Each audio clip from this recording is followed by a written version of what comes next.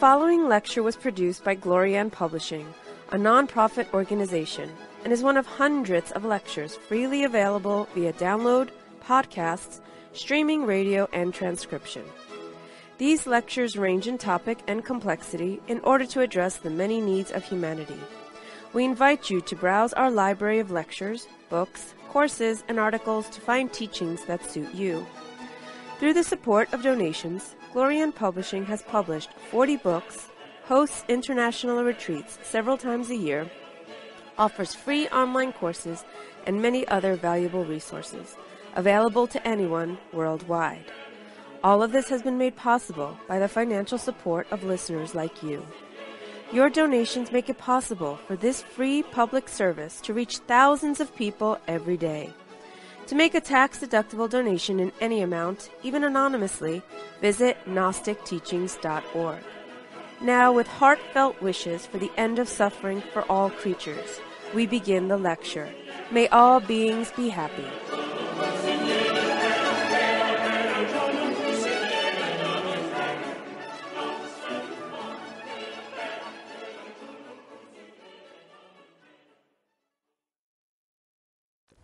The Hebraic Satanic myth.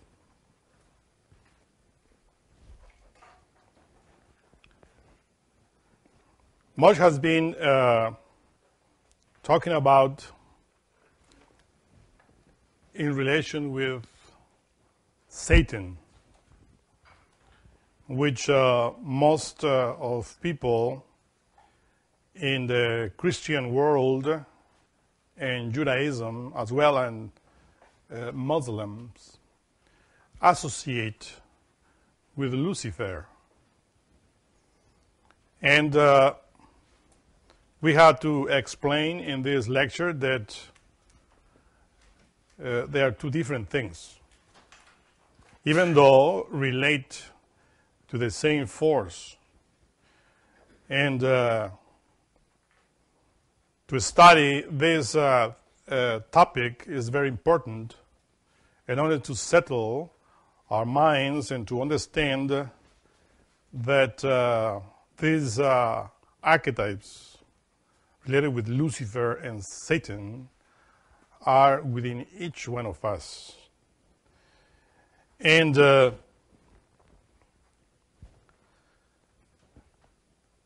how these forces relate with the Hebrew myth. We find, of course, this satanic myth in many other religions. But this lecture relates to Kabbalah, to the tree of life, alchemy, the tree of knowledge, in the Hebraic pantheon, in order for us to understand, because Christianity, Judaism, and Islam is what most of what the people know in this day and age in the Western world. So, when we inquire about the meaning of the word Satan, we find that it means the adversary, the contrary, the opposite. And of course, when we study this opposite, we find that relates to what we call darkness and light. And many people, of course, think that this name, Satan, is just written in certain books of the Bible, where you find literally the name Satan, which is written with 3 letters.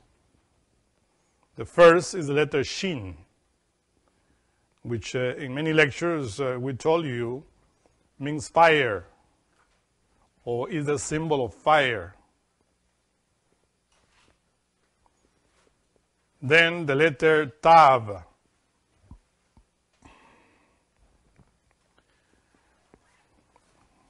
The letter Tet. I said Tav because in Hebrew you find two T's. The letter Tet and the letter Tav. Both of them sounds T. But the letter Tet, of course, as we explain in the Hebrew alphabet, relates to the serpent. It's a symbol of the serpent. The ninth letter that relates to the Sephirah Yesod, which many times we explain relate to the sexual force. And the letter Tav, which is the last letter of the Hebrew alphabet, is that letter that always relates to the Sephirah Malkuth, which is below the Sephirah Yesod. So actually the word Malkuth ends with Tav. But here we find that the word Satan is written with Shin, Tet, and what we call final Nun, which is that letter N that in Hebrew is written as a half circle, or half a square, we will say. Half a square is the letter Nun. But when you write it at the end of any word, and then you don't write the circle, but just prolong the line down, it's called final Nun. So this is how you write Satan in Hebrew. The letters that you see there, of course, explains a lot to those who know about the meaning of the letters. But, so this word, of course, is mainly found in this book called the Book of Job, in the in the Old Testament, in the Bible. When Satan and Jehovah are acting together in agreement in order to test Job. You can read the book. It's a very long book, but he explains very well how Jehovah is commanding Satan to do his job against Job. But this Satan, or Satan, is also named the Prince of Darkness. And in the New Testament, Master Jesus called Satan the Prince of this world. Of course, he states that he is the father of lying, that everything that he says is against the truth. So he is, of course, always denying the truth. He's the opposite, in other words. A simple symbol in order to show the light and the darkness, or that which is above and that which is below, isn't the star of Solomon, or the Star of David, which is the six-pointed star. And when you find two triangles, the first triangle is always related with the first three Sephiroth of the Tree of Life, which are Keter, Chokhmah, and Binah. And that in Christianity is called Father, Son, and Holy Spirit. Or Brahma, Vishnu, Shiva in Hinduism. And below this triangle, or united with this, we have an upside-down triangle, which forms, of course, the six-pointed star, Star of David. And that's a symbol that shows that the opposite of the light is really the darkness, which is in one whole. People think that this darkness was created after the light was created. But if we go back in time, according to the Hebrew scriptures, we find that really what we call darkness is before that we call light. Of course, this Satan, or Prince of Darkness, or the symbol of it, goes back not only in us, but in time into the creation of the cosmos. It's not a person, but a force that belongs to the light. You see, in Kabbalah, we study three aspects that we call the absolute, which are these three forces which are beyond the first triangle that we are talking about, Father, Son, and Holy Spirit. It's called in Hebrew Ein, the first aspect, Ein Sof, the second aspect, and Ein Sof Or, the third aspect. So this or the third aspect means light in Hebrew. It's written with Aleph, Vav, and Resh. You read it in English, Aur, but you pronounce it Or. That's light. So that is the third aspect of the absolute. The third aspect means that the first is the Ein Sof, the Ein, and the second is the Ein Sof, as many times we explain in the lectures. And when we talk about the Ein or the Ein Sof, we call, or we relate to it as eternal darkness. But in order to explain it better, we say it is abstract light or uncreated light, a type of light that if we want to see it, we will see only darkness, because we don't have the proper sight in order to see that light. Therefore, it's called darkness. But it's darkness for us.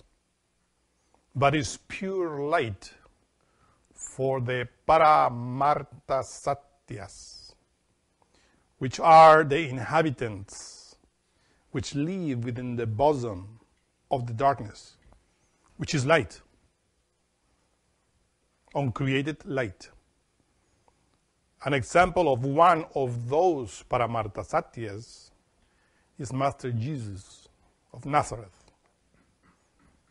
He is an inhabitant of that uncreated light, which is the Ein, and is translated as nothingness. Well, when you read the Bible from the very beginning, it explains there that that darkness is from which the light emerged. It says in the book of Genesis, in the beginning, God created the heaven and the earth was empty and void, and darkness was upon the face of the abyss. You see there? The very first words of the book of Genesis is telling us that darkness is there before the light. It says, and darkness was upon the face of the abyss, and the Spirit of God was moving upon the face of the waters. So in the beginning we see there that in Hebrew is called Ruach Elohim. The Spirit of God was moving in the waters of the beginning, but everything was in darkness. And after that it is written, and Elohim said, let there be light.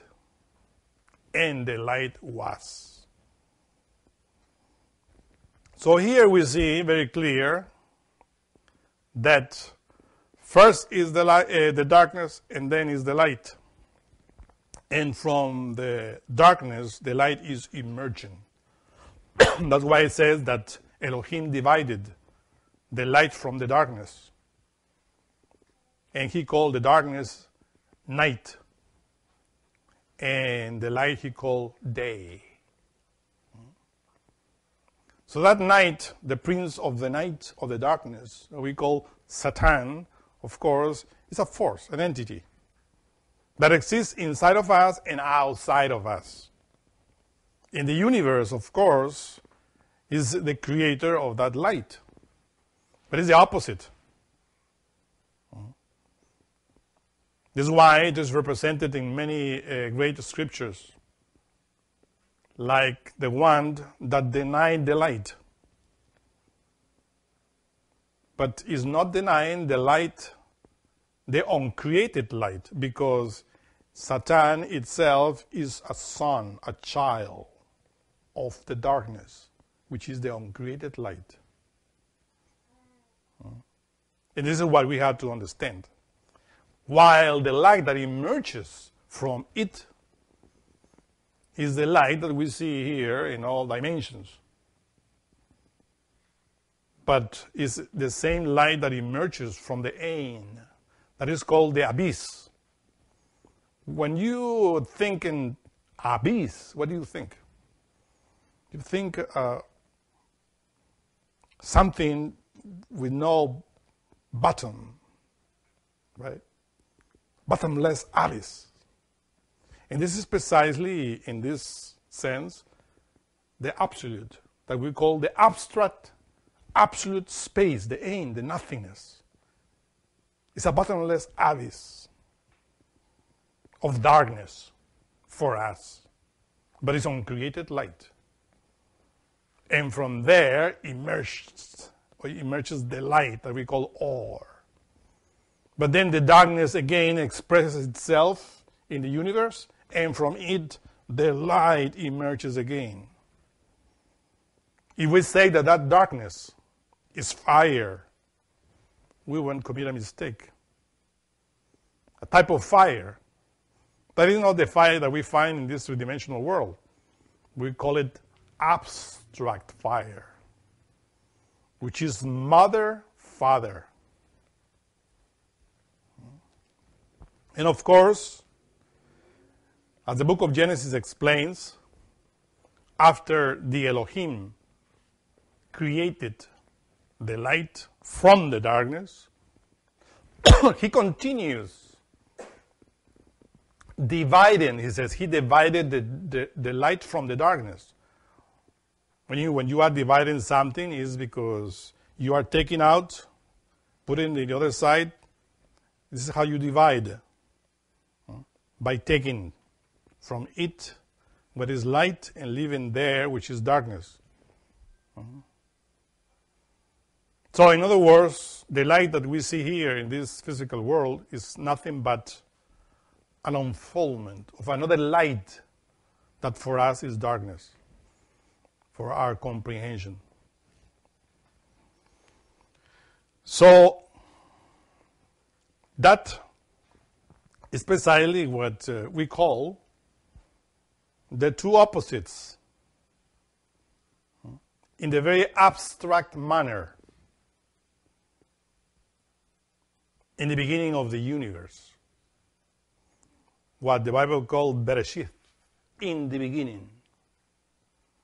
Or as John in the book of, in his gospel explains, it says, in the beginning was the Word, and the Word was with God, and the Word was God. This is the beginning with God.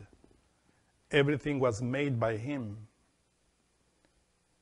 And everything that exists, that is made, was not made without Him. And then he adds, And in him is life. And the life is the light of men. And this light shines in the darkness. You see? The light shines in the darkness. It means that if the light wants to shine, it needs the darkness. And the darkness comprehended it not. But this is taking that from this point of view. We said that this prince of darkness, this Satan, rejects the light or creates the light. This is a battle of dark and light, of darkness and light, that is written in many books. So, Satan, the opposite, unfolds in many parts, as the Bible explains in the book of Genesis. When the first day of Genesis is done, and then Moses wrote, and the evening and the morning was one day, the first day. They accomplished one day. But who accomplished that day? The evening, which is the darkness. Because the evening is when the light is gone. And the day is when the light is rising. So it says, and the evening and the morning, the expression of the light, were one day. You see? That everything that is being done there by the light is because of the darkness. And that's why it says in the second day. And the evening and the morning was the second day.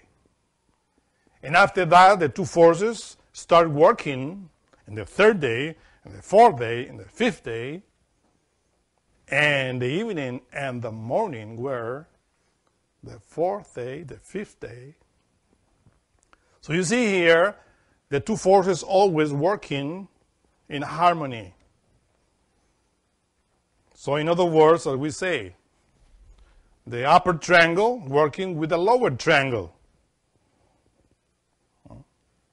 That's why Eliphaz Levi, this great Kabbalist, shows God in the upper triangle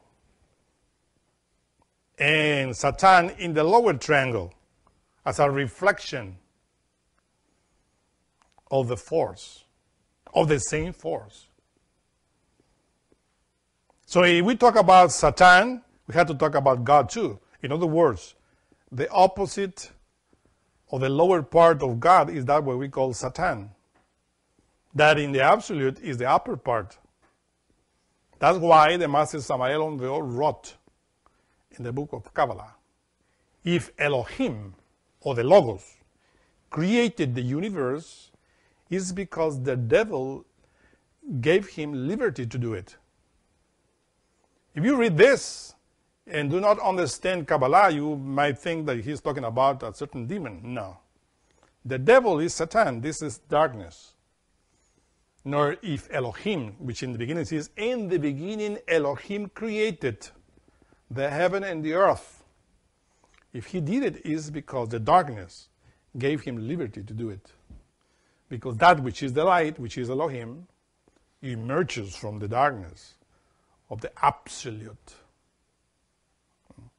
That is what the Satanists were teaching in the Middle Ages. Of course, but this symbol, this Satan, unfolds in many parts, and is that force against we have to fight. Because everything that is written in the book of Genesis, and even in the morning, one day, etc., these two forces, what they want to create is a great being. They want to create a being which is like them. powerful like them.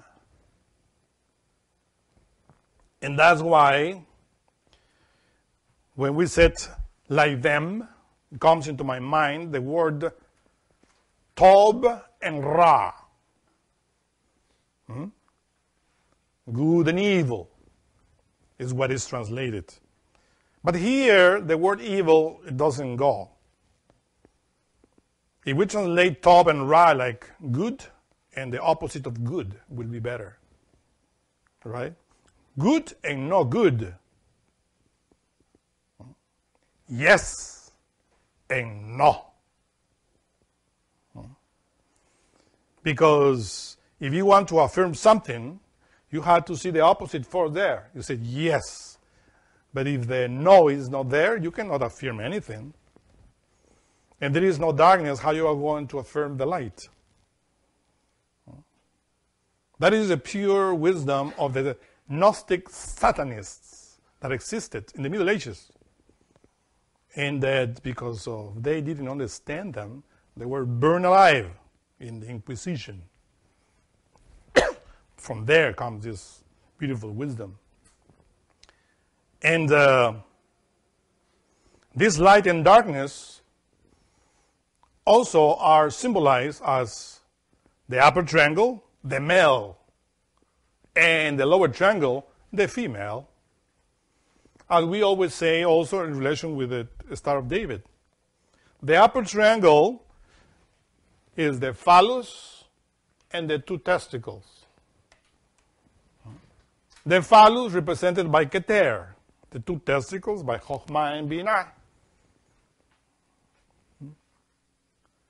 And of course, in the woman, the lower triangle is upside down because her ovaries are above. We, the men, we have the testicles below, but the woman has the ovaries above, and below is the uterus, which is the upside down triangle.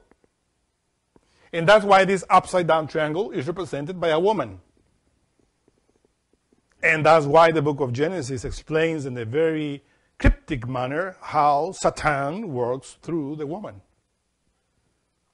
in order to make the upper triangle to fall.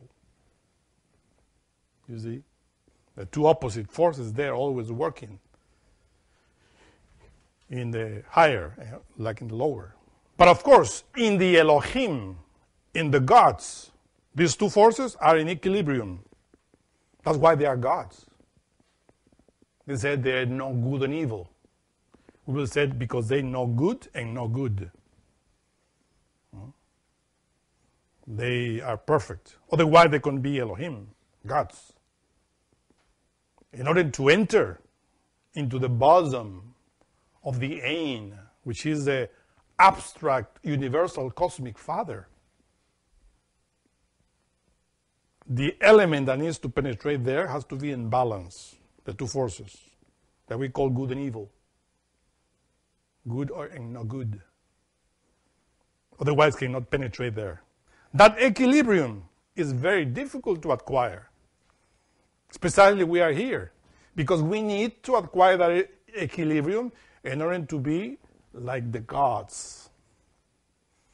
That the gods are within themselves are represented with that Star of David. That's why when somebody is a self-realized monad, that monad that represents in the inner being has a ring with the Star of David in his right hand.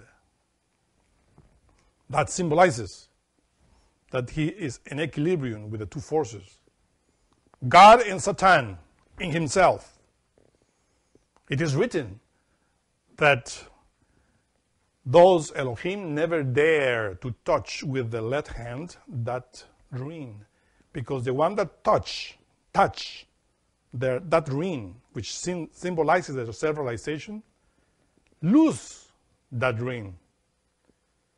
You see, we talk many times about the left side here, which is Zayin many times, which is Eve. To touch that, we say that the sense of touch is in relation with sex. because the organ which is the more sensitive in relation with the sense of touch is the sexual organ.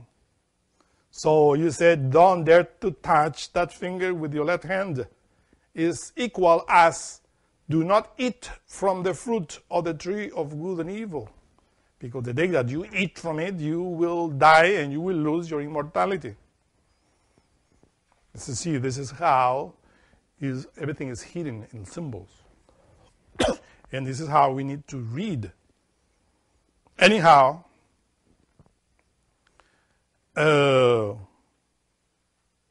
what this light and darkness wants to create is other beings alike. And that's the whole thing. The whole battle in the universe.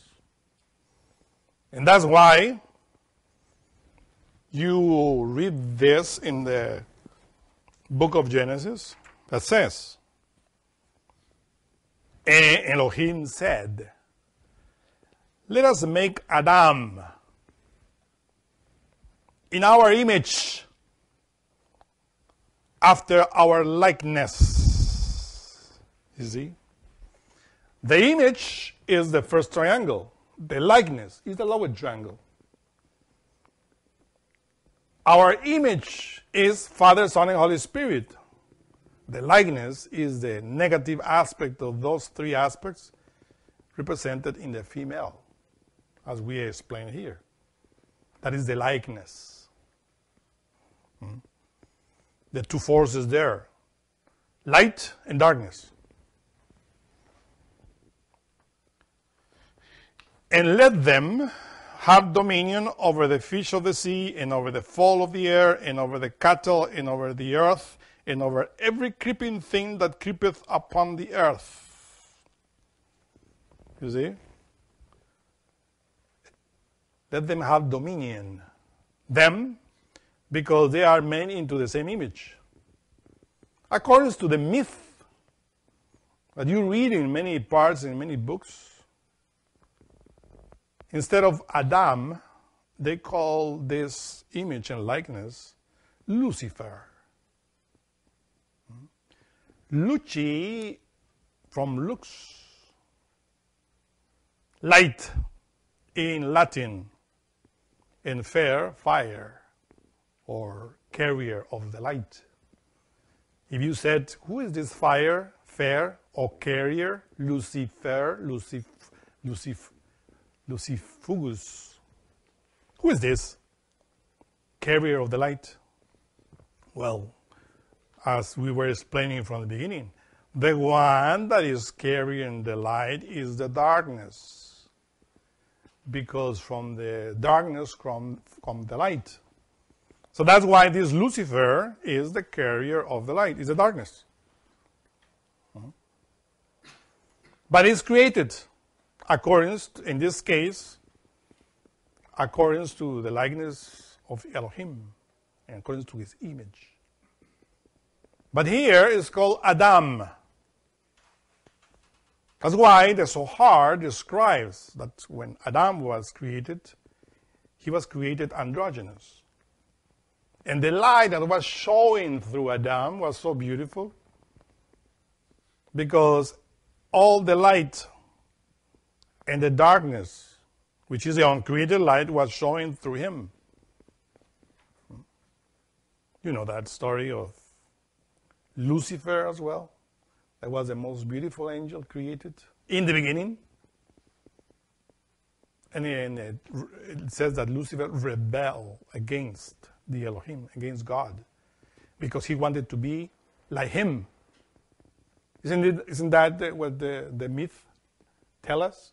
That Lucifer wanted to be like God, and that's why he was kicked out of Schamayim, which is heaven in Hebrew. And Schamayim is what we call the upper Eden. Is not perhaps that Adam wanted to be like God, knowing good and evil, and this is why he was kicked out from Schamayim, the upper Eden as well, to the ground. So you see that this light that we call here Lucifer in this aspect of unfoldment was within that creature that we call Adam. And because he wanted to be like God, he was kicked out because he couldn't do it. So you see that? You see the analogy there? The similitude of the two elements? That's why it says there that Elohim says, let command the cattle, the fish of the ocean, the birds of the air, the creeping creature, everything in the earth, which is Malkuth. In other words, Adam was a prince of this world. The king, it says the Bible, not prince, king of nature. But when he fell, of course, now he's a prince. But he was a king. Okay? He says there's a man, he's a king of nature. That was Adam. Androgynous. And why? Because this androgynism is symbolized in the letter Shin, which is fire, which is the first letter I said, with which you write Satan. But let me say you something, and before I forget, how the Hebrew word hides many things. If you put the letter Tet here, the letter Tav, instead of the letter Tet, and then you will write the same, Satan, you can say the same thing, Satan or Shatan. But with Tet is the adversary.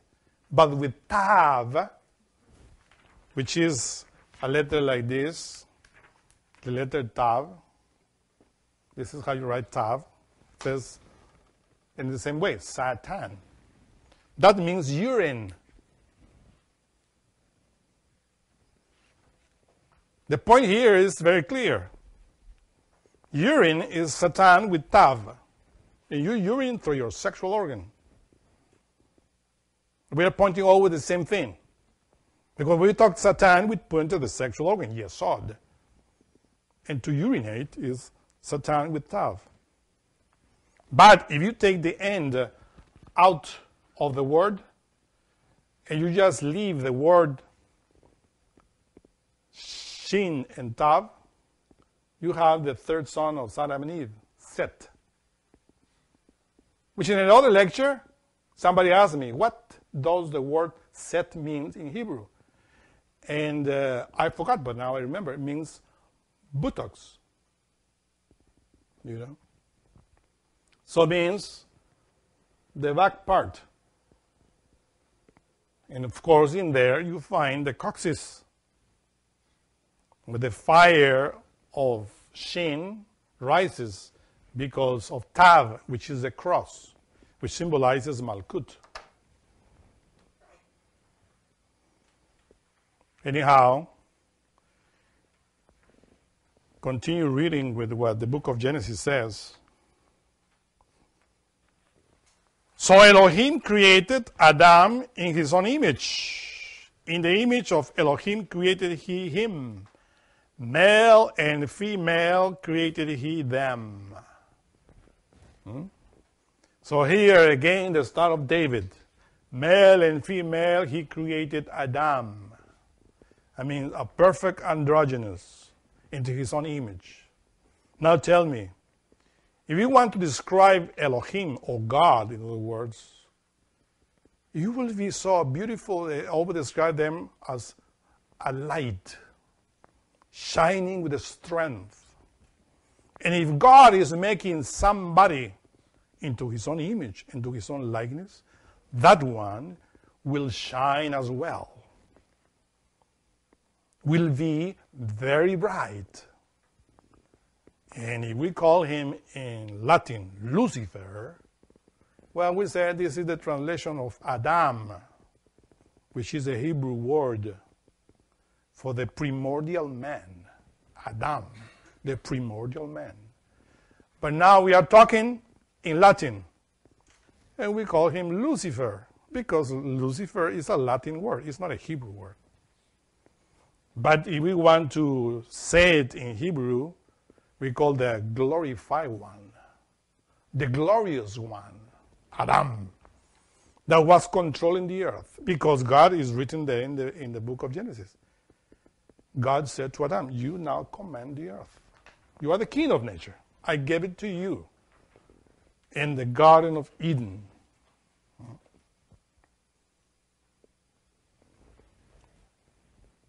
So, and Elohim blessed them. This male-female was blessed. And Elohim said unto them, be fruitful and multiply and replenish the earth. So these creatures that were created there were, of course, going to multiply. Remember that they were androgynous, having in themselves the two forces, male and female.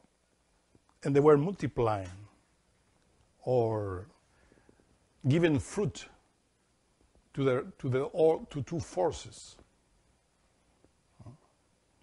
So when we said in other lecture, we said multiply in Hebrew is rabbah, which means also is rabbi or rabbi, which means master.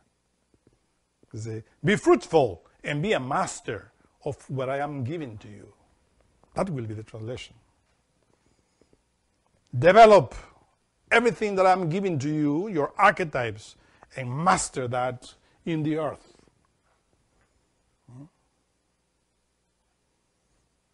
Of course, this Lucifer of Adam, as we call him, is there. And subdue it, and have dominion over the fish of the sea, over the fowl of the air, and over everything that moveth upon the earth.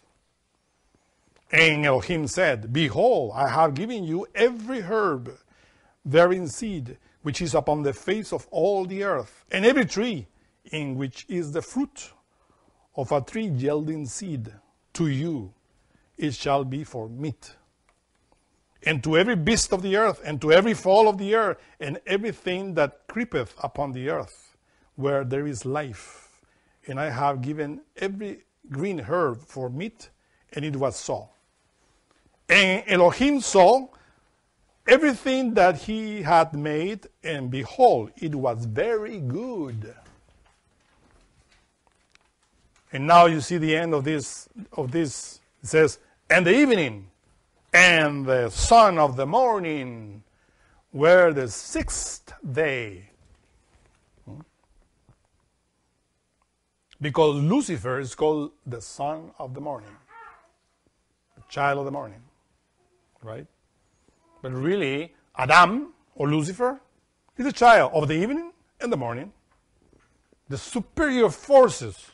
This is how Book of Genesis describes how Adam is created from the beginning and all these days until the sixth day, because this is the very end of the first chapter when man is created. It's called Adam. But of course, in Latin I said, is Lucifer, created there. Many Kabbalists state that those birds that is written in it that are commanded by Adam are angels of Schamayim. Because it says, the book of Genesis says, and command the birds of the air. But the reality is, it says, and command the angels of Schamayim, which is heaven. And that's why it is written that Adam, the one that was created at that time, was even above the angels, commanded the angels. Which angels are we talking here? Well, there are many types of angels. The monads from the lower kingdom, and those other monads that are in nirvana, masters of the spiral. Because the Adam created into the image of God, that we call Lucifer, in Gnosticism we call it Christus Lucifer. Using the word Christus as Christ from Greek, because it's a Greek word. The anointed one, the Messiah, is in Hebrew. But Adam was Christus Lucifer, the one that was controlling the earth and heaven. The complete 100% developed bodhisattva, which is that monad that takes the direct path and self-realizes himself to the point that returns into the absolute. An example of one of those beings is Master Jesus. Another example is Moses, or Muhammad, or Abraham, many other of those masters of the past that reached that level of Christus Lucifer, Adam, into the image of God. Of course, here, that's why when we read the Bible, we read the book of Isaiah, when he described this Christus Lucifer, the son of the evening and the morning, as the book of Genesis describes it. And of course, you know the story of the Bible that Adam fell into sin because he was trying to be very beautiful or more perfect as God created him. He wanted to reach higher levels of understanding. And because he couldn't control the darkness, his wife or his counterpart, he fell. And that's why Isaiah wrote this.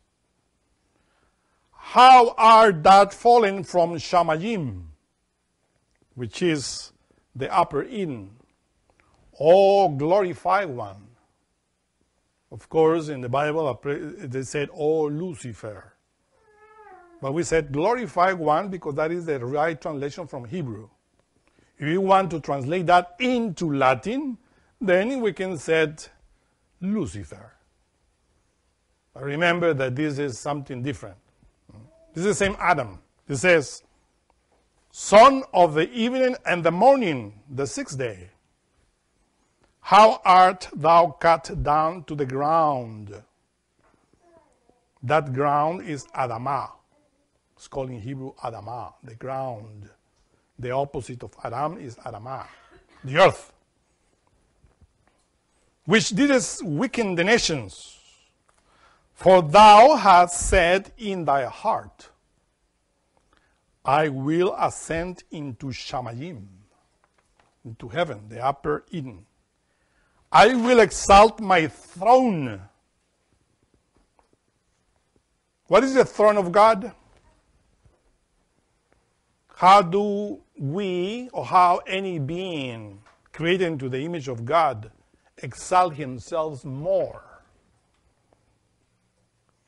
In the Gnostic lectures, we explained unto you that the throne of God is the spinal medulla. In it, we have the fire of Shekinah. That's why it's called the glorified one. Why are we glorified one? Or how are those beings glorified ones? Because the glory of God is in the spinal medulla. That glory of God in Hebrew or in Aramaic is called Shekinah. And that Shekinah is written with Shin. Shekinah is fire.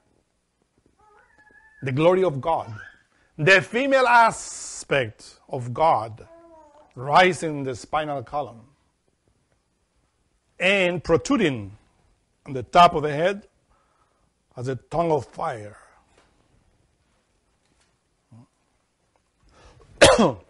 Now, he says, I will exalt my throne, meaning I will increase the light, in other words, which is in my spinal column, which in Sanskrit is called Kundalini.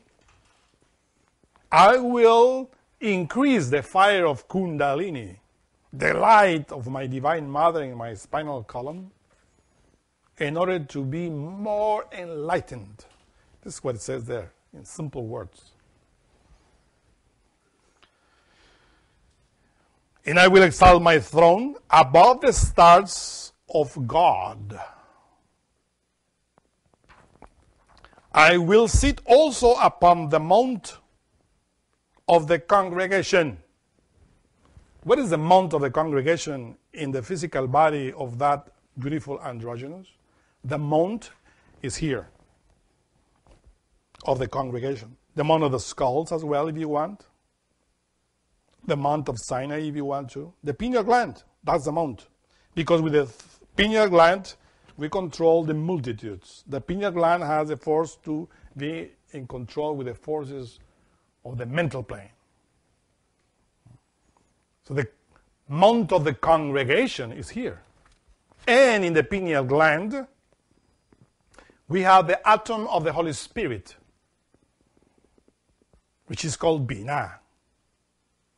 That's why Isaiah says, I will exalt, I will sit also upon the mount of the congregation, which is the pineal gland. I will sit is the soul. I mean, the seat of the soul is the pineal gland. This is how, here, in the pineal gland, where we have the seat of the soul. In the sides of the north. When you know Kabbalah, what is the north? Well, you have a tree of life here. East is called Tifereth. That is the east, because here we have the sun. Tifereth is symbolized by the sun. S-U-N, the sun. So when you said east of Eden, means the light that is going up to Tifereth and further to the ends of Or. Remember that Or means light. So the east, or the light that we have to transmute, has to rise to Tifereth, even to Keter, and beyond, to that abstract sun that we call the astral sun. The solar force, the absolute abstract solar force, which is in the seventh dimension. That is what in Kabbalah is called East. That's why when you said, where is the East in the tree of life? It got from Yesod up to the ends of Or. And where is West? Well, West is Malkuth, the planet Earth. When the sun sets. What do you mean the sun sets? The solar light sets when you draw the ray of creation descending from the ends of Or down. It's going like a lightning, go to Malkuth. That is where the sun sets. Or in other words, where all the forces of the universe set in our physical body and in the earth. That's why it's called the West, is when the sun sets. And thank goodness we have the physical body. All the light of the universe sets here in the physical body. But it's only up to us to rise that light through our sexual behavior in order to make the morning, because we are the evening. The evening contains the fire, which is the west. When the sun sets in the west, what happens? What comes after that? Darkness. So we are darkness. But in this darkness is the charcoal, which has the fire, have the light. All in us depends to take that light from this darkness, from which is the west, the earth, and to rise it up to the ends of Or. So the south is called Chokhmah, the side, the right side of the tree of life. That's the south. And the north is Binah. As it says, south to the right of the tree of life, and the north to the left of the tree of life. So when you said north, you are talking about Binah. Now, Binah, we repeat, is the Holy Spirit. It's Shiva. And we have an atom of the Holy Spirit in the pineal gland. So when we are reading here that we will sit on the mount of the congregation to the sides of the north, we're talking about Binah here. Again, no? It's very explicit. The mount is here, in the north is here, because we have an atom of the Holy Spirit there. In order to exalt myself more, I had to rise that light. Because the pineal gland is the gland related with the chakra Sahasrara in Sanskrit. And we talk about many lectures about that chakra. And that chakra is related with Keter, Binah, Chokhmah, and even with the Ein Sof. Or is that chakra that connects us to heaven. When we know the doctrine, this is how we have to exalt ourselves, to glorify ourselves in that way, to rise the light to the sides of the north. Binah, the Holy Spirit. I will ascend above the heights of the clouds. I will be like the Most High. Who is the Most High? Well, the Most High, of course, is Keter, in the tree of life. But beyond him is the Ein. That's the Most High. The Ein Sof. Or as it's written there in that song of the men of La Mancha, I will follow the star. That star is the Ein Sof. No matter how hard will be. But that is our task, to follow the star.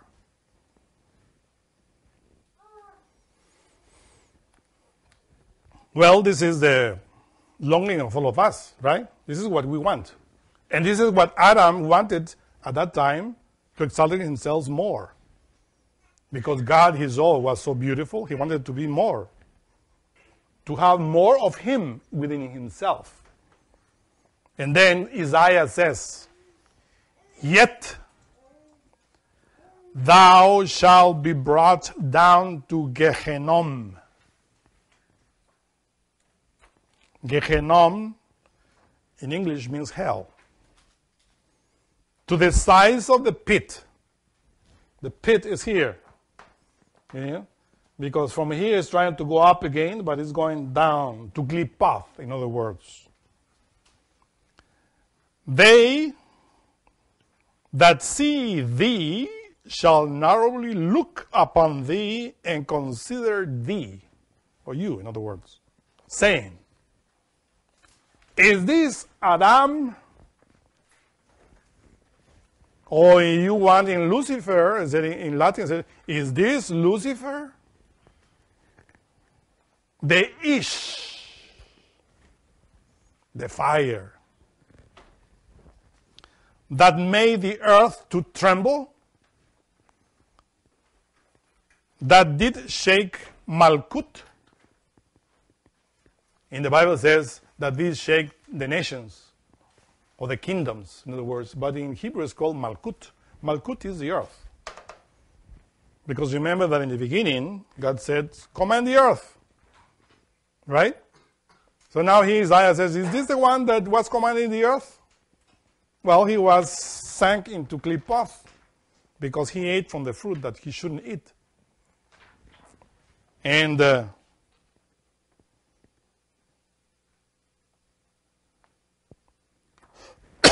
you said, is this Adam? Is this Ish? So you see how this verse of Isaiah is connected with the same thing? When you know alchemy and Kabbalah, you know very well that Adam is the same Lucifer.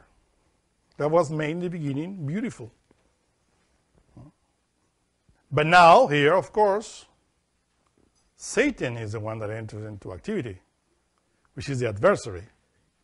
But it's in him too. Because he's in equilibrium, you see. This Christus Lucifer that we are talking here, or the Adam of the book of Genesis, is in equilibrium. His male-female aspects are not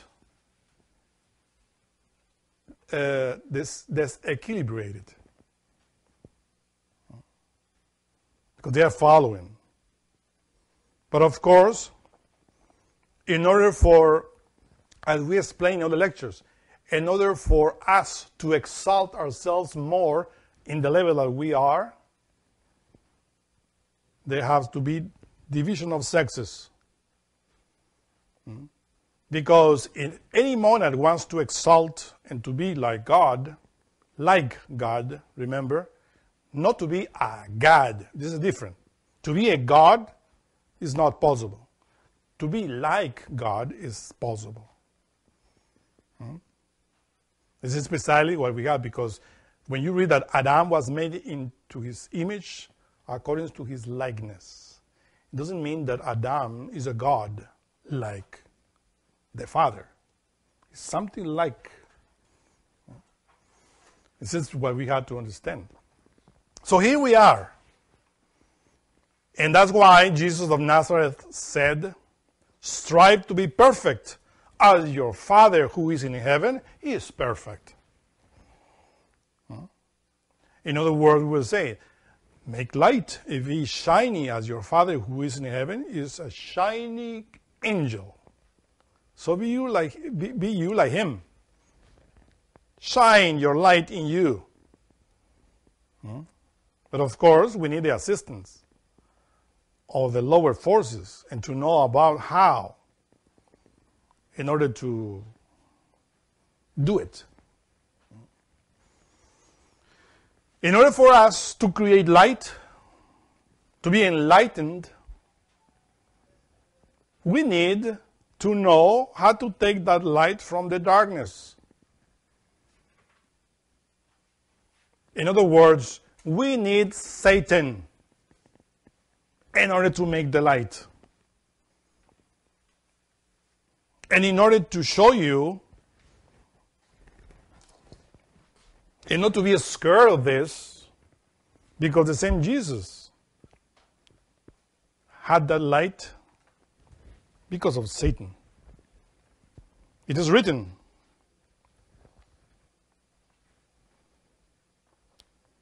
in the very beginning of the book of Matthew, and Jesus, when he was baptized, went up straight out of the water, and lo, the heavens, Schamayim, were open unto him, and he saw the Spirit of God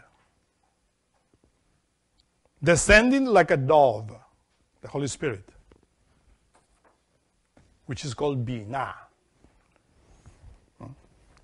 up from the sides of the north, which is Binah, heaven, pineal gland, and lightning upon him. And lo, a voice from heaven, Schamayim again, a voice saying, this is my beloved Son, in whom I am well pleased. This is written at the very end of Matthew chapter 3, verse 16, 17. And in the beginning of the next one, it says very clear there, then Jesus was led up by the Spirit of God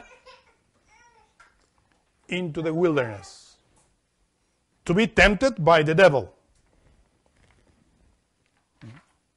The same Spirit that enters into him, and he says, this is my beloved Son, took him into the wilderness in order to be tested by Satan or by the devil.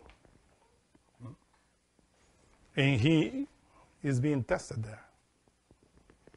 But how was this devil testing him? How was Satan testing him? Well, in the many pictures that you read there or you see in graphics, you see the devil outside telling him in the ear, do this, do that, or give me this, right? No. That devil is not outside of him. He's inside of him. This is Satan. It's the opposite of God. And that Satan is inside of each one of us. When you are tempted, when you are suggested to do something, You don't hear any voice outside of you. It's from inside that you are tempted. And all the things that we do, evil things, comes from inside. So when Jesus is taken by the Spirit that he is inside of him, or you think that that Spirit that entered into him is outside of him or is inside of him. He's inside of him. But that Spirit has his counterpart because it's the Star of David. His counterpart is the shadow, is Satan. It says, now we have to make light in this being in which we are incarnated. Let us take him to the wilderness, into life, of course, and for him to make light from the darkness. That's why Master Samael Onveor says, temptation is fire. We will say, and that fire is dark fire. And if we triumph over that temptation, we make light. It's easy. Because this is how God made the universe, from the darkness. We want to imitate him. We want to be shiny as he. Well, and then we had to defeat the darkness. The darkness will tempt us. Because the darkness tempts us in order to show, oh, you want to have light? You meant you want to have virtues. Because God is virtuous. And you are a sinner. You want to be like God? Create virtues. You don't know how? Let me show you. The opposite of that virtue that you had to build. But for that I had to tempt you. In the temptation you see the lust, the anger, the pride that you have, and then you will see that there is darkness. Within that is light. If you comprehend, if you understand that darkness, comprehension will be light within you. And then you will shine in the sides of the north, the pineal gland. Because virtue is tested in the fire. But if we are tested, if we are tempted, and we are defeated, then we are not creating virtues. We are not creating light. We are just sink into the mud. We live in the darkness. And this is precisely what happened. When God put the man, or divided the sexes in Eden, what happened after that, when the sexes were divided? Darkness came through Eve, because belongs to him, the lower triangle, right?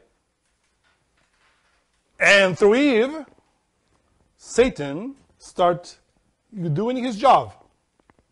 So here, he wants more, this Christus Lucifer wants more light to be like you. Okay, let's see if he can take the light out of the darkness.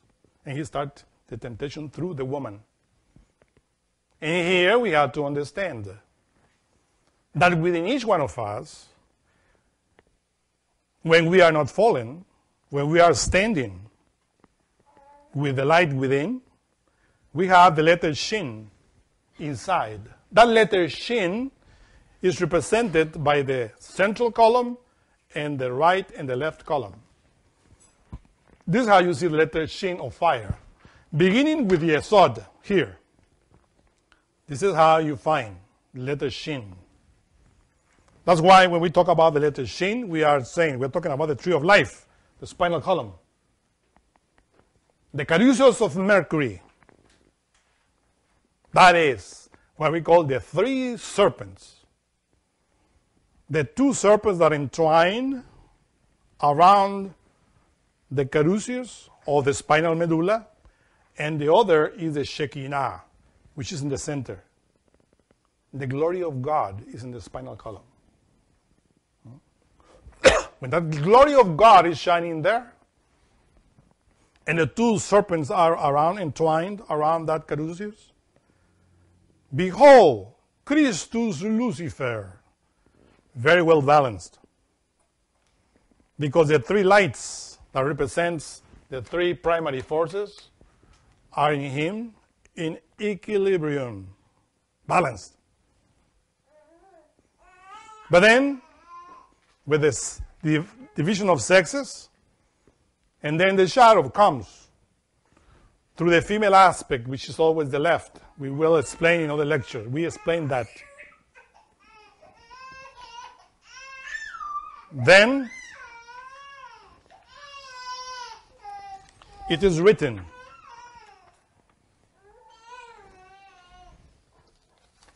now the serpent was more subtle than any beast of the field which Jehovah Elohim had made. Of course, that is that serpent, which is the female aspect, which have access to the light and to the darkness. And he approaches the sexual organ, the female.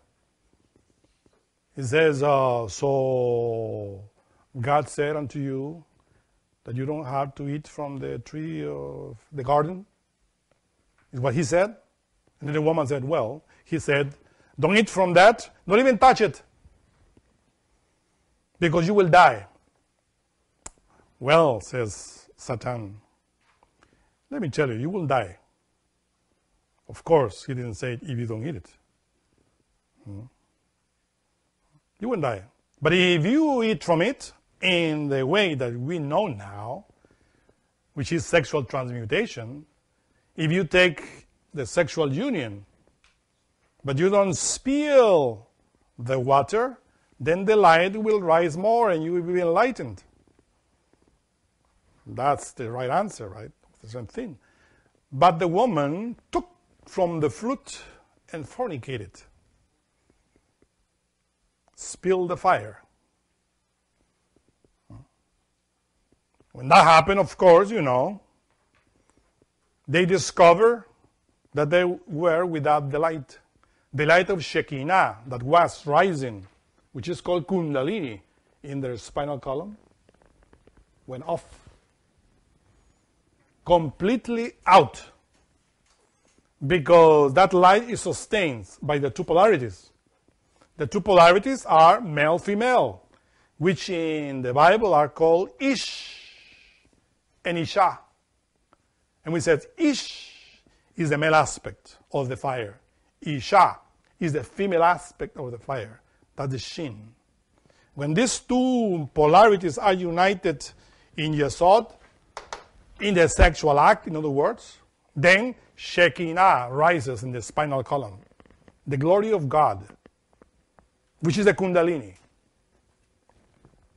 But if in the sexual act, ignoring that the fuel of that light is the oil, which is called shemen in Hebrew, shemen, oil, the semen, in other words, if you spill it, then there is no light. The lamp of Aladdin goes out. And then Shekinah disappears from the spinal column, and there is no more glory. That being that was glorious, his glory disappears, because the glory of God is his wife, the Shekinah, that rises in the spinal column. This is how in the Bible you find that male is called Ish, and female Isha, because relate to the two polarities, male and female, of the fire. In Shatan, of course, is that force that is also fire that acts through the woman. In Tet, the world of Yesod, which is sex.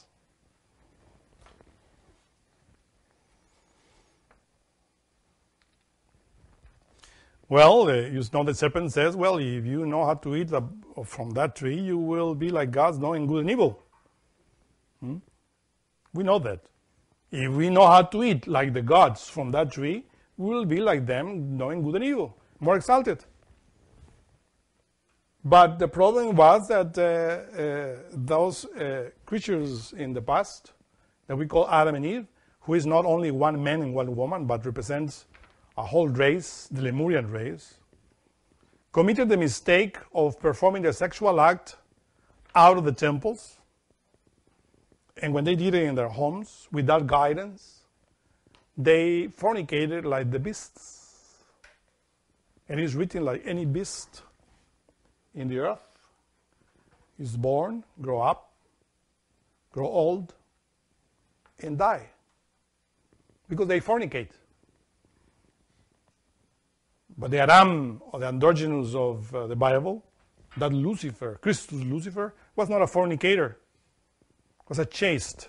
That's why the glory of God was in his spinal column, Shekinah. And that's why it's written.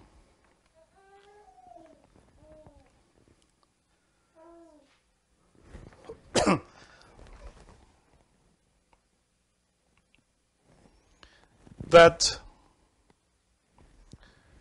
when they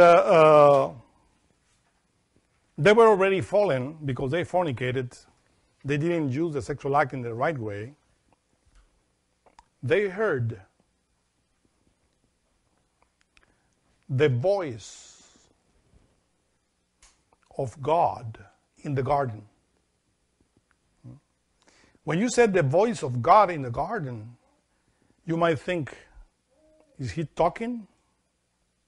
In Kabbalah, in alchemy, the voice of God is when you touch your palate to the roof of your mouth and pronounce a sound like the letter He, in other words. You said Yod He, Vav He. That is the second name of God.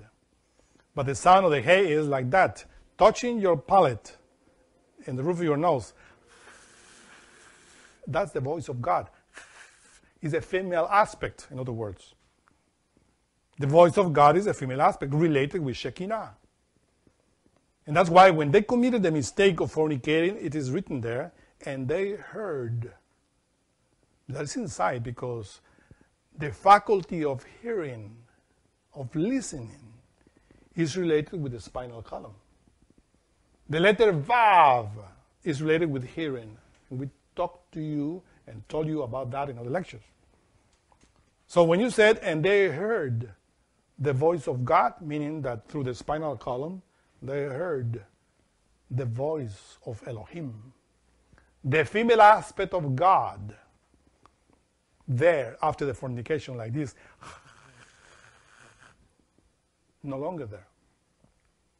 And says the male aspect, where is your female aspect, your light? Where is the glory, my glory? Where is it? Where art thou? It is written in simple words. Where art thou? That thou is that, meaning where is your Shekinah? Disappeared. Oh, he says, I was naked and I hide myself. How do you know that you are naked? Did you eat from the fruit? I mean, that light disappeared. And he says, and I hide among the trees of the garden. Which trees? Adam and Eve were naked and hiding. What trees we are talking here? There were only these two main trees. Of course, there are many other trees, symbol of. But here we are talking about the tree of life and the tree of good and evil, which are in the midst of the garden. Okay? Which means they are entwined in the spinal column. So they hide there, one side and the other side. When they heard the voice of God in the middle, which was there, there is not there. How do you know that you are naked? Did you try to eat from the fruit that I told you do not eat? But you ate it like the beasts, and that's why you are now naked. And that's why he goes into the serpent. What serpent? The serpent which is in the left, which is related with sex. And says, now you will eat dust from the ground. What is the ground? The ground is Malkuth. Dust you will eat all the days of your life. What do you think is that when you hear that statement? that the serpent will eat dust all the days of its life.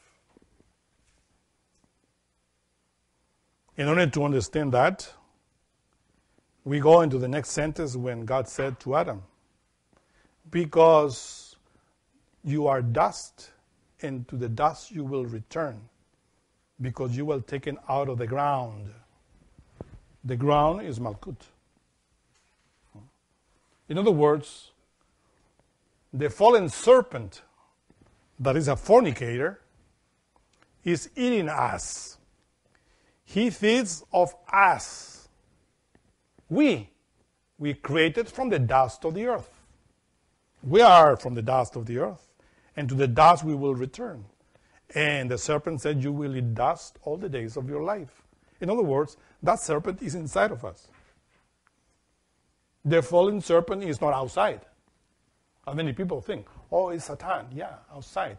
Tempted Adam and Eve, that beautiful couple, long time ago. And Satan is outside trying to make us sin. No. Satan is inside of us all the time. And that fallen serpent, which makes the tail of Satan in us. And feed itself from us. Because we are dust of the earth. And it is written that God said, and you will eat dust all the day of your life. So he is inside of us. And we are looking for Satan outside. Meanwhile, everybody carries it inside. We said in other lectures that when that happened, then Adam and Eve had their first son. And that first son was Cain. And we explained that Cain means nest. And we said that the solar light makes a nest in us, and that is Cain. And we said as well that when we transmute that energy, we create the solar man. But when we fornicate, what we create is a bestial mind. And that we said Cain is the origin of the mind that we have. Cain is the mind nurtured by lust.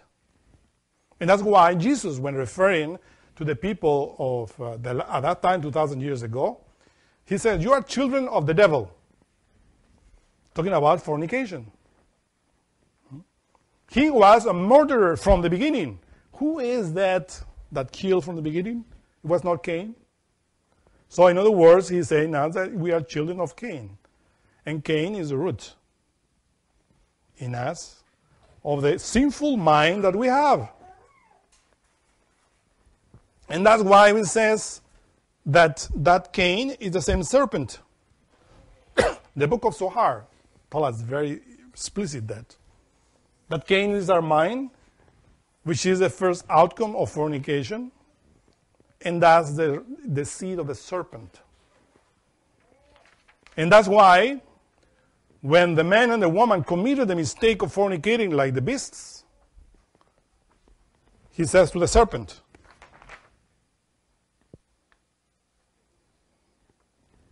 because thou hast done this, thou art cursed above all cattle and above every beast of the field. The field is Yasad. So we are cursed, in other words, because the activity of that sexual force that goes out through fornication. Upon thy belly shalt thou go, and dust shalt thou eat all the days of your life. I already explained that. And here comes the other thing. It's God the one that's talking here. He's talking to the serpent. He says, and I will put enmity between you and the woman. Who is the woman? The woman is a sexual organ when we utilize it in the right way. And you is the serpent, which is the serpent of fornication. In other words, who puts enmity between the seed of God and between the seed of the fallen serpent? The adversary. Or the adversary, right? The adversary, who is Satan. In other words, and I will put Satan between you,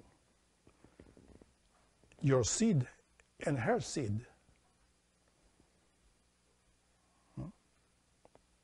So that Satan is inside of us.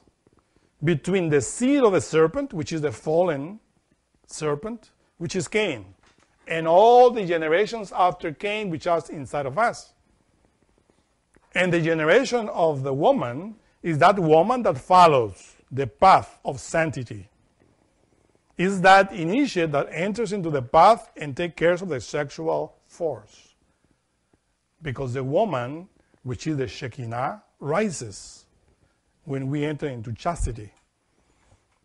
That Kundalini becomes an activity. And that's the seed of the woman. And that seed of the woman, the first seed of the woman, is called Habel or Abel. That's the first seed, which is positive. But Cain is stronger, because Cain is the son of the fallen serpent. It's inside of us. It's the ego, in other words. That's what we call my pride, my vanity, my laziness, my lust. All of that is seed of Cain, of the serpent. And it's an enmity with us. When we enter into this path, we want to make light in the darkness, right? We want to awake our Shekinah. And Satan is there, inside of us, testing us. Because of your fault, said Satan, you utilize your sexual force in the wrong way. Now, my seed, the serpent, fallen serpent, is all of this filthiness that you have here. Your lust comes out of me. Anger, pride, laziness, gluttony, all of that is the seed of the serpent. When you enter into this path, you want to act uprightly, perfect. You want to follow the commandments of God. Meanwhile, the enemy is inside of you. Because God put that enmity there in order to show you the mistake that you made. And Satan is that enmity. Every time that you want to do something perfect, you want to do chastity, Satan appears within you and says, look at that woman. Do you like her? Or if you are a woman, say, look, that man is that handsome. I shouldn't sin, because I am following the path of God. I have to be perfect, chaste. And then Satan says, forget about that. And push your lust inside of us. Who is his seed inside of us? And then we start at the end following his seed. And we are in enmity all the time. When we are on this path, there is an enmity. But if we follow, he says, the right thing, the seed of the woman will crush the head of the serpent, which is called Judas, Pilate, and Caiaphas, inside of us. Pilate, the demon of the mind that washes his hand, always justifying. No, I'm just watching this pornography, or reading this because I have to know myself, This is how Pilate justify washing his hands always. I'm just here. I just want to try to be perfect. And Judas is in the sex. He just betrays the Lord completely. Committing adultery directly. Selling his Lord for mundane things. All the power of the energy that we have in sex in the motor center, we utilize it for what? Because in the motor center we have that activity in order to make more money. We got to be rich in order to be successful in this life. So Judas push you. Sell your Lord. Forget about that. You have to be successful here in this earth. Forget about the kingdom of heaven. Because Judas wanted Jesus to be president, the king of Israel. But Jesus says, no, my kingdom is not from this world. And he was discouraged because of that. Because he wanted to have a strong army in this world. But these are Judas. And Caiaphas hate the Lord. Is the evil will in our heart. Caiaphas is that desire that we always satisfy every time. We know that we are doing the wrong thing, but we don't care. Oh, we shouldn't do this because according to the law of God, according to the scriptures, according to the path that I'm following, but anyhow, I'm going to do it because I need to do it. I mean, he doesn't care. It's evil will, self-willed. So these three traitors, Judas, Pilate, and Caiaphas, are inside of us. And that's why it's there. Satan controls them. You create them, now you have to defeat them. And in order to defeat them, I have to tempt you in order to show you how they act through you. If you defeat me, then you will be crucified and resurrect. But not all of us, pass the test. That's why it is written that when Jesus was going to pass the ordeals and going to defeat Satan, Satan enters into Peter. He says, oh my Lord, don't go through that ordeal. That's painful. This is how it's written here in the Gospel of Matthew. And Jesus turns to Peter and said, get thee behind me, Satan. Thou art an offense unto me, for thou savourest not the things that be of God, but the dust, those that ask of men. So in the path, we always find that Peter inside of us and outside of us that says, hey, don't do that. This is too painful.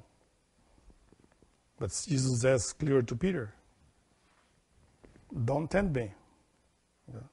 I want the things of God, not the things of men. Because the things of men are dust. And Satan feeds itself with the dust of the earth. With us. The dust, in other words, is all of that we have within. Defects, vices, errors. So we have to defeat that in order to defeat Satan. We can't comprehend the ego and annihilate our defects and vices in order to triumph in this path. But we will never eliminate Satan. Because Satan is the opposite aspect of God. And Satan is inside of us because God needs him. In order for us to be tempted, as he tempted Jesus. His own Satan tempting him. Now in other symbols, Satan is always symbolized by the mind.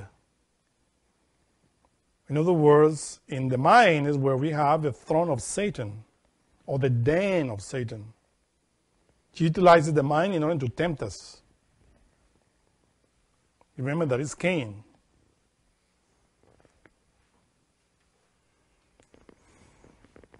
So, in other words, in synthesis, before we were like Christus Lucifer, like Adam in the Garden of Eden, enjoying all the powers that God granted unto us in order to command the whole earth. But when we committed the mistake of fornicating, we went out of Eden, out of Schamayim, out of heaven, and fell into the ground. And now we are the dust of the earth. And that Satan inside of us is feeding itself with that dust that we created. Our mission is, of course, to rise the fallen serpent and to eliminate the ego. But without the help of Satan, it's impossible. We cannot do it. You know, there is a word in Hebrew which is called Veshat. You put here the letter Vav, and you put Veshat. That means esophagus. Esophagus. You know, you put all what you eat there. When you eat in the wrong way, that letter Vav elongates at the end and makes the letter Nun, final Nun. Many times we said that the letter Vav and letter Nun are the same letter. Elongates the esophagus because you are glutton, you are eating in the wrong way. So that is your Satan, Satan. And that's why it's written, you shall not eat. Meaning use your Veshat in your own way, in the wrong way, all of this. And this Veshat or esophagus begins from the larynx. Because here is the tree of good and evil, that to give us knowledge. That's the fruit, because the very roots are in the sex. So here are the fruits in the throat, and the roots of the tree of good and evil are in the sex. So when Adam and Eve took from the fruit, he put it in their veshat, in their throat, in their esophagus. And this is how it is written symbolically, that they ate. When they did that, they engulfed themselves with the fruit. And the letter Vav turns into the end, Nun, and instead of Veshat became Shatan. And since that moment, we engulf ourselves with desire. And from here comes out. Because we ate it, and now comes out everything that is the outcome of that action. That's why Master Jesus says, it doesn't hurt what you put in your mouth, but what that becomes out of it. If you don't digest that you eat, what comes out of it is just defects, vices, errors that we have to control from inside. Because that Shatan pushes from inside all the egos that relate with degeneration in order for us to be tempted by the devil. This is how Jesus was tempted in the wilderness. It's not like you think that from outside, from his own mind, his own egos at that time were tempting him. Satan was pushing them. But Jesus was triumphant. He defeated Satan. In the same way, we have to be tested. We have to be tempted. Are we going to be triumphant as Jesus? We have the same forces, the same elements, the same fires that Jesus had and became triumphant. The same elements are inside of us. If we follow his example, of course, we will be triumphant. But it's not by reading or memorizing the Bible that you are going to follow his example. It's by overcoming the temptations of Satan, which are inside of us, not outside. It's in your mind, it's in your heart, it's in your sex, the three traitors. And it's darkness. And that is temptation. If we defeat it, we make light in the darkness. That is precisely the mystery of the Satanians, of the Middle Ages, in which they were not condemning or damning Satan, because they understood that Satan was the shadow of God, and how those the shadow of God are going to be condemned, or we are going to send them to hell and to blaspheme against that shadow. When that shadow accomplishes his duty, then God absorbs it because he is his own shadow. And then the Star of David in the right hand of that initiate appears as triumphant. The Star of David means, I triumphed against the enemy, which is the shadow of my own God. And that's why I'm now shining. This is what Jesus did. He defeated Lucifer, Satan, in other words.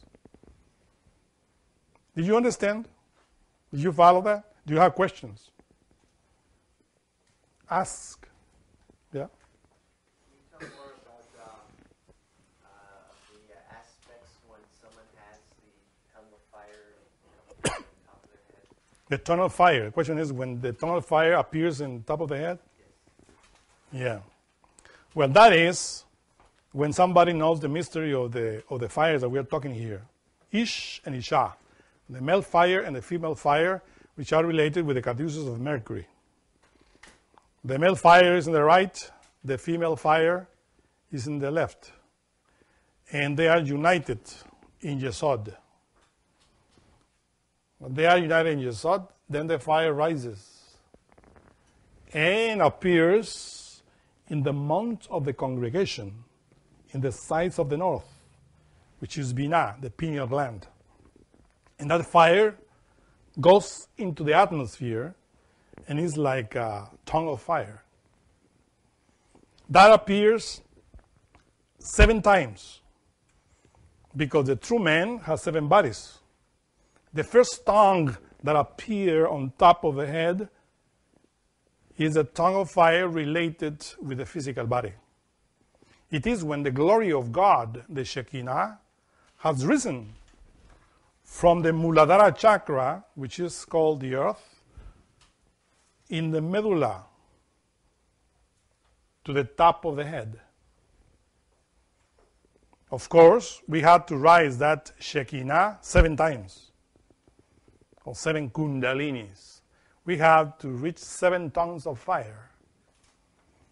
When you're raising the tongues of fire, let's say the first tongue, is it raised all at once or in a bit at a time, like more intense fire as you go? Well, that tongue of fire rises and shines, which is the Shekinah. Actually, I told you in other lectures that that's why in many religions they use the turban or the kippah or the hat in order to hide for the clairvoyant eye that Shekinah or that flame or tongue of fire, which is the outcome of chastity. Of course, that tongue of fire, in order for be shown here on top of the head, you need to rise the fire 33 degrees, 33 vertebrae, which is the symbol of the 33 years of the Master Jesus. But of course, if you remember the lecture about Zayin, we explained there that Zayin, which is the fallen serpent, is related with the tongue, is related with the sword. So when that flame rises and reaches the top of the head, it's because we are reaching chastity. It is because Mary Magdalene is no longer a prostitute. She became a saint in us, you know? Because related with this symbol of alchemy, Mary Magdalene is that fallen serpent, a fallen woman. It represents all of us that use the sexual organ in the wrong way. But when we start using it in the right way, that prostitute disappears and become a chaste woman inside of us. And the proof is when that tongue of fire appears on top of the head. That means a chaste person in all the levels of understanding. It means Binah. Yes? It's known that we're tested on our lust, our anger, our pride, etc. But can we also be tested in such a way where someone asks us where they can buy beer or any other type of alcohol? Well, we're talking. The question is about the temptation or test that Satan put on us all the time. His main temptation is in sex. That's the main thing. That's why it is written, if we triumph in sexual temptation, we triumph of any temptation. But we don't have to put our weapons down, because also Satan knows that he could put you down through alcohol. Or through pride as well. Satan can tell you, as you see there, for instance, in the Bible, that sometimes the apostles, or Judas in this case, is saying, hey, they're going to proclaim you king of Israel, president of this nation. And Jesus rejects that, because that related with pride. So in this path, when you enter into this path, Satan, your mind, will tell you, hey, you can be proclaimed here, master, and you will be famous, and people will worship you. Why don't you utter your name? Say it. You will see. And I will give you all the kingdoms of the earth. This is what the mind said to you. And well, most of them, they fall, and then the pride. And after that, they said, oh, I am such and such reincarnation. And then they fell in that. And Satan started feeding the mind through pride. That way, through alcohol. Many initiates fell because of alcohol. Because alcohol resuscitates the egos that we are comprehending or annihilating. I guess I can ask it this way. If you were to ask me, where's the nearest liquor store? And I would tell you where it was, not knowing exactly what you want to do once you get to the liquor store. Would that be an example of a test that was given to me and I failed? But in which way you were tempted or tested? Just by knowing where the liquor store is? And I gave the person... Oh, you gave the person the address. Well, that is using the virtue of being, how you call, courteous with a person in the wrong way. Because Satan uses virtues also in the wrong way. This is something very important, you see. Satan, some virtuous persons, Satan, when there is no defects, then Satan enters and uses the virtues in the wrong way. And many people that use their own virtues in the wrong way. To be courteous, they say, hey, can you tell me, please, what is this bar here? I said, I don't know, really, I'm sorry. But if you indicate them, oh yeah, it's around this, and the guy is going to get drunk. So you are pushing him, helping him to go and get drunk. Right? So of course, in that case, we will say that you allowed your own mind to use a virtue in the wrong way. So we have to know how to use virtues. As we said in all the lectures, not to give alms to a drug addict. Because to give to those that need is good. But if you don't know when you're giving money to some beggar, that is going to be used for drugs, then Satan is using your own virtue in the wrong way. And you think, I'm doing good. No, you are worshiping Satan. The shadow is overpowering you. You see? So Satan is always a good fellow that will act against you all the time to force you to develop right virtues and to force you to use them in the right way. When you triumph over him, behold Job. Read the book of Job in the very beginning. You see how Satan is doing the commands of Jehovah and is putting Job to test. He said, oh yeah, he is worshiping you because you gave him a lot. You take everything that he has, he will blaspheme against your face. And Satan said, okay, take everything that he has, but don't touch him. And Satan comes down and takes everything from Job and under the command of God. And at the end, Job kneels and says, well, naked I leave the womb of my mother, and naked I will return. And God gave me good things, very good things. So also these bad things that I am listening and hearing through all my people, all the servants that are telling me all these calamities. So let the name of Jehovah be holy forever. So he is defeating Satan. He is using the virtues in the right way. But what is what common and ordinary people do when they have passing terrible ordeals? They said, oh God, why are you doing this for me? Right? And they blame God about that. And then Satan says, oh yes, I triumphed here. This unfortunately is what happened to us. And for that's why we need meditation, analysis, comprehension. Do you have any other question? Yeah. Is Lucifer the tempter different than the ego? Does he tempt through the ego, or is Lucifer the ego? No, Lucifer is not the ego. Satan is the fallen Lucifer, of course. But it's not the ego. But the ego is satanic because it is the outcome of the fall of the wrong use of that force, which is called Lucifer. So if we defeat the ego, we are defeating Satan. But at the end, when we are clean of any defect, vice, and error, Satan is there. So I said, well, what can I do now? This fellow defeat me in many ways.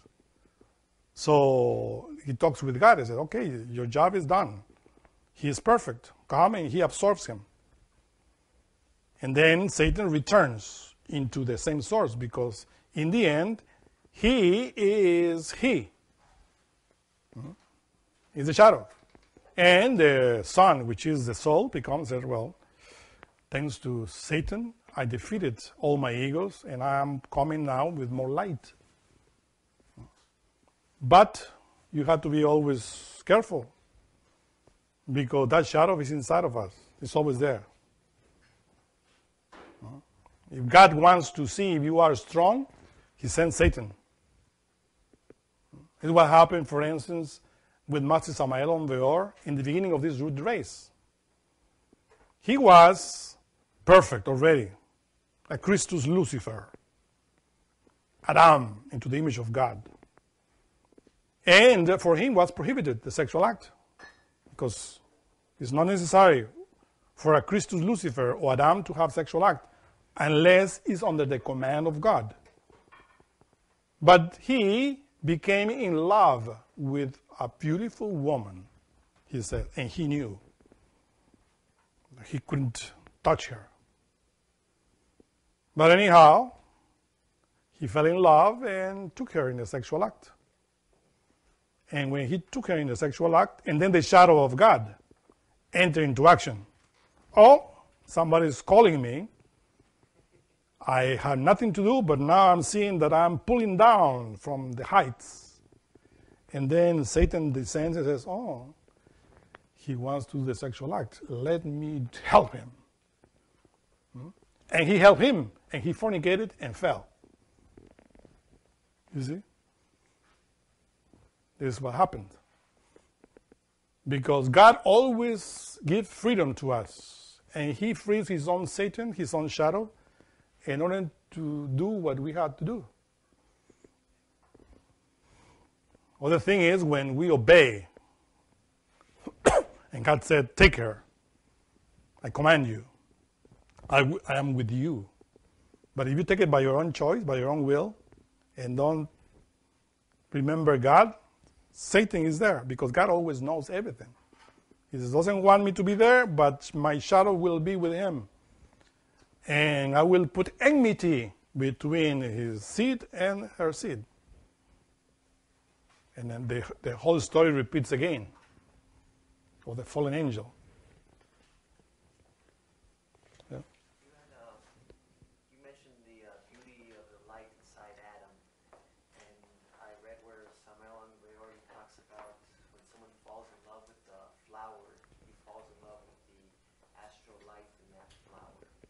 Is that what happened to Samael in that case? And when he fell in love with the woman, he fell in love with?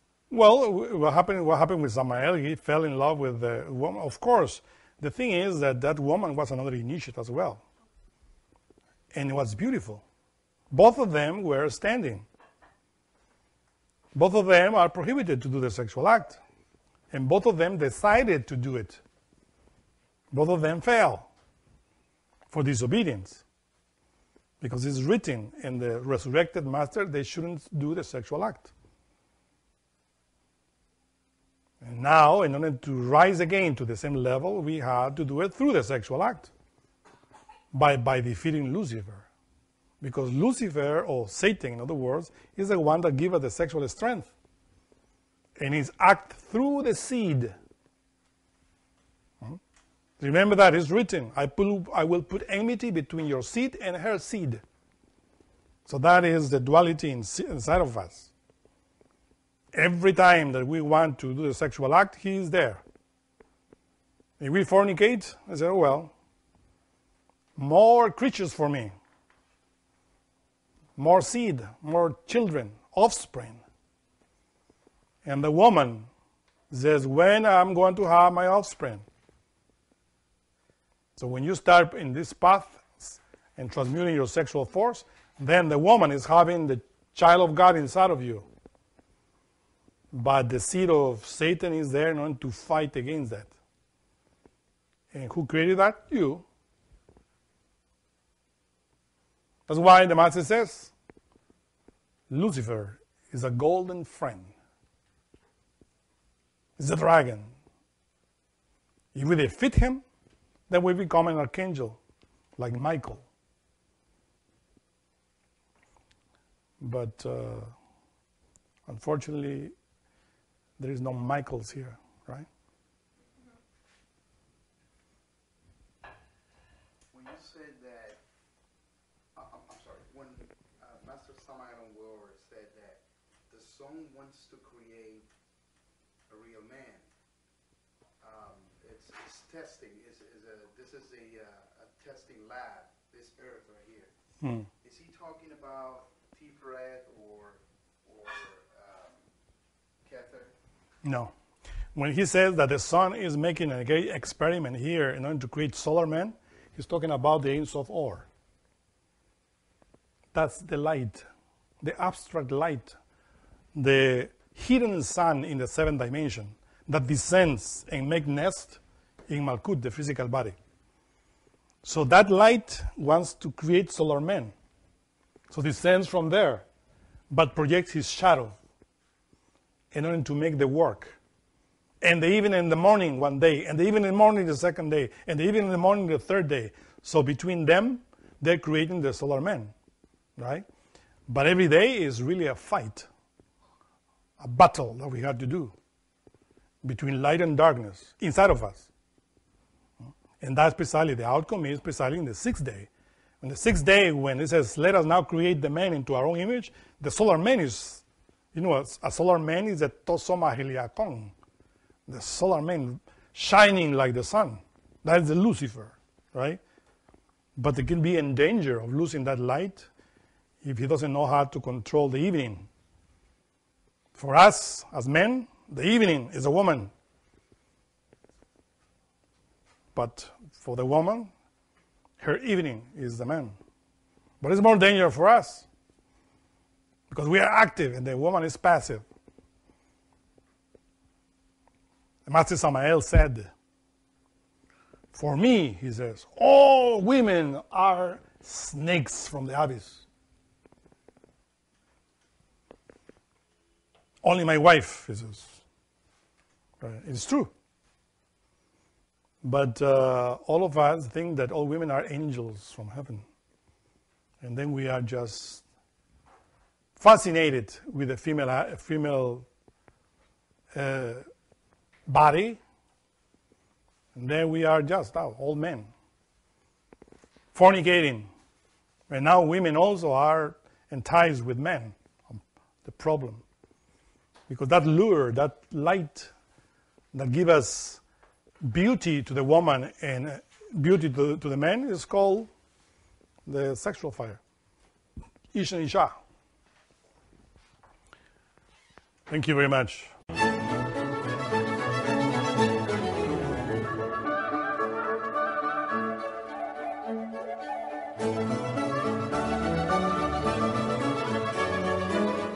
To learn more about what you learned in this lecture, we invite you to explore the books published by Glorian Publishing, available from booksellers worldwide.